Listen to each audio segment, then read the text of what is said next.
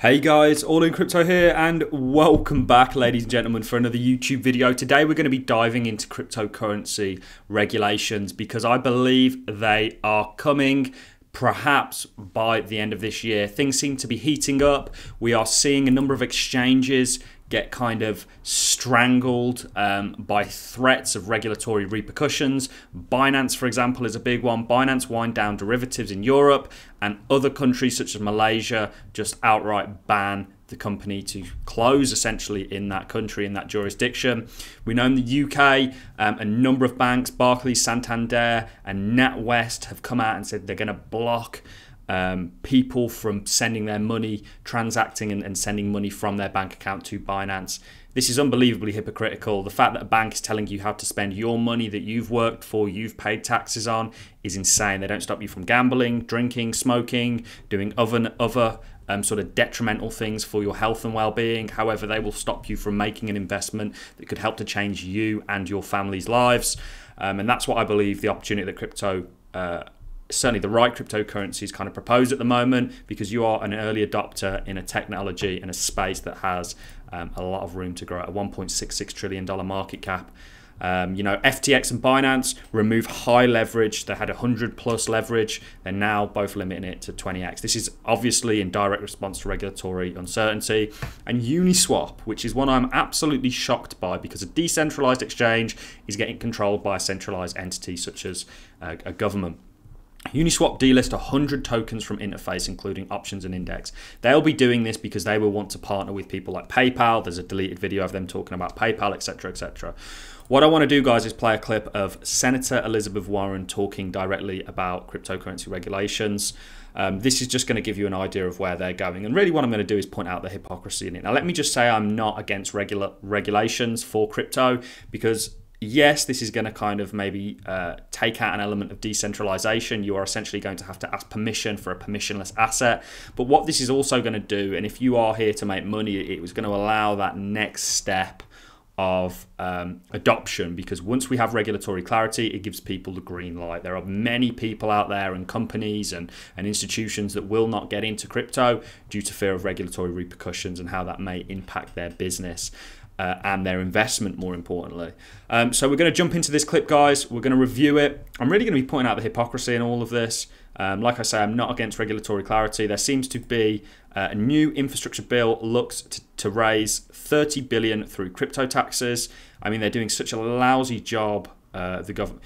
I'm not against taxes. As libertarian as I am, I believe that we should pay taxes. I just don't think we should pay taxes to crooks who just completely misspend it and essentially mismanage it, or just make a complete shambles of the whole thing. I have no issue with paying taxes as long as it goes on the appropriate things, you know, as long as it actually is there to help people out, whereas taxes just seem to go to private interests, private jets, just stupid, ridiculous things. So I'm really against it. So this is a bill that they're proposing. This essentially, according to the draft, a copy of the bill shared with CoinDesk, any broker that transfers any digital asset would need to file a return under a modified information reporting regime. It says any broker. They mean anybody that transacts crypto, essentially. The draft defines digital assets as any digital representation of value recorded on a cryptographic, secure, digital or distributed ledger or related technology. It also includes decentralized exchanges and peer-to-peer marketplaces in its definition of broker. So it's coming, guys. Like I say, there are pros and cons to it, but this would be really detrimental because this would make crypto very cumbersome and would really exclude, certainly in regards with having to pay accountants and stuff like that, your average retail guy. And this really does actually hinder adoption. So let's play the clip, guys. Let's point out the hypocrisy in it, because there's so much in it. Senator Warren has been very against crypto.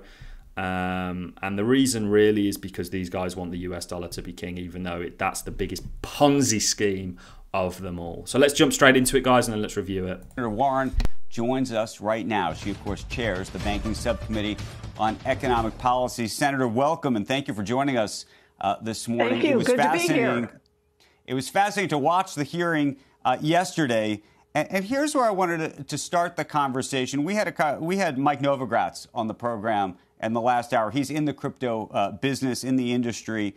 And one of the big questions is how to regulate the industry, but also when to regulate the industry, because there is an element where this is still early stage. It's still startup. And how much regulation do you want to put on? I mean, Bitcoin's only been here for 12 years, and Ethereum, 2013, I think Ethereum came out.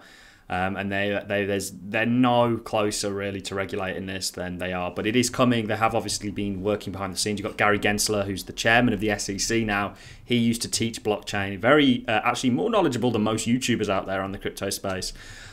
So I'm hoping this goes in the right way. We do have some champions, some crypto knights in the government. However, you know, of course, they want their slice of the pie, and this is how they're going to get it up. So I'll play the clip. On now. In the same kind of breath that we would have had a conversation about should have we regulated the internet more or not in the 1990s? You know, you might look at this another way. Look at the lesson from history about when do we regulate drugs.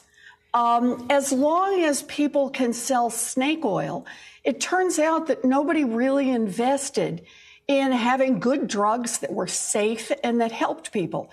And once we really had an FDA that stood up and that said, you know what, we're going to test these drugs before they go on the market. We're going to assure the public that they are safe. Then look what happened. We got a whole lot more investment and obviously a much bigger market that helped the entire world.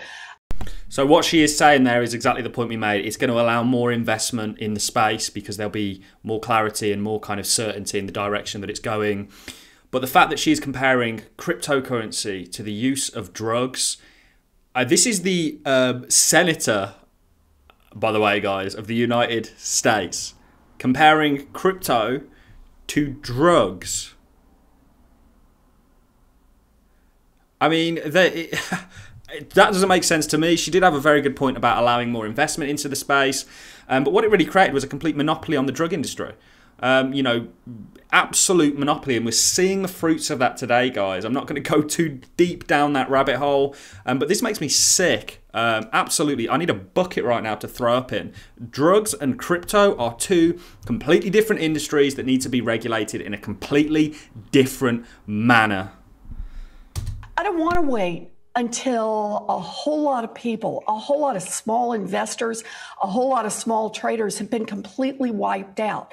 I think rules of the road that are there at the beginning, that people say, you know, we got a cop on the beat, give people a lot of confidence, and they mean that the bad actors know, hey, somebody's watching out and we can't keep pushing frauds on people.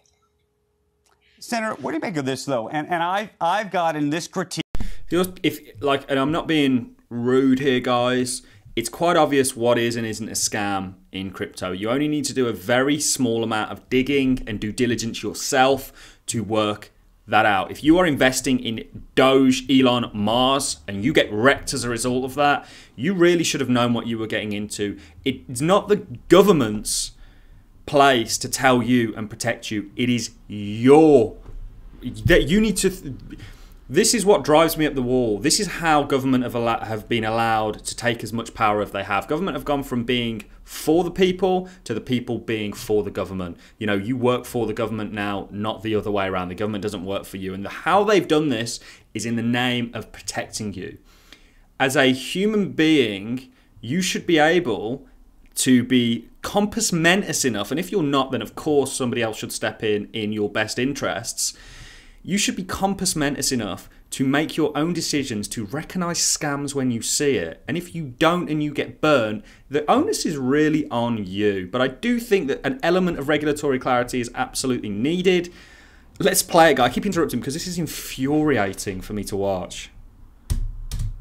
Myself, I often talk about trying to protect the little guy, the small investor, whether it's around crypto or some of the meme stocks and the like.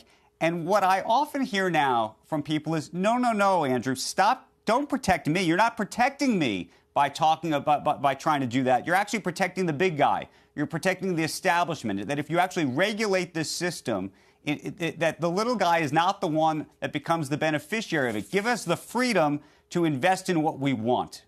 That's a message that I keep hearing. Amen, brother. I want people to have freedom to invest.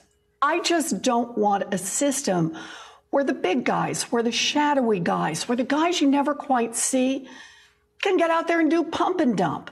Like the government. Can defraud people, can take in a lot of folks' money and then disappear.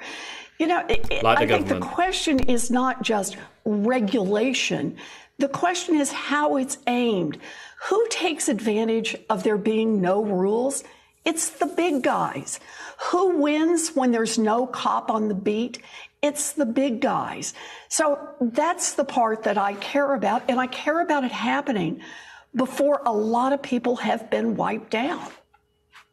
Do you believe crypto? Do you believe in crypto as an idea? I mean, is this something that you think personally has a great future? And is this something that you think may disrupt the financial industry in a positive way? So, look, right now, one of the things that I think is very interesting is digital currency. You know, goodness knows that there has been an enormous failure by the big banks to reach consumers. Biggest bank in the world, by the way, guys, is the Federal Reserve. You know, she's calling out herself. But what they rely on, by the way, guys, is you guys being uneducated. The biggest bank in the world is the Federal Reserve. Undoubtedly. Maybe the World Bank comes very close, but they have failed people. The very people she works for and propagates and tells people to hold their money in cash and that, you know, this is risky and you shouldn't get in it. She's calling out. She doesn't even realise she's doing it because they're so used to concealing the truth and misdirecting people that it's just crazy, absolutely crazy. Consumers all across the country. Talk about the people, the millions of people who are unbanked or underbanked, who are paying way too much just to be able to have their paychecks cashed or to be able to pay their utility bills and their rents, just to try to get a little edge into the financial system because they don't have standard checking accounts.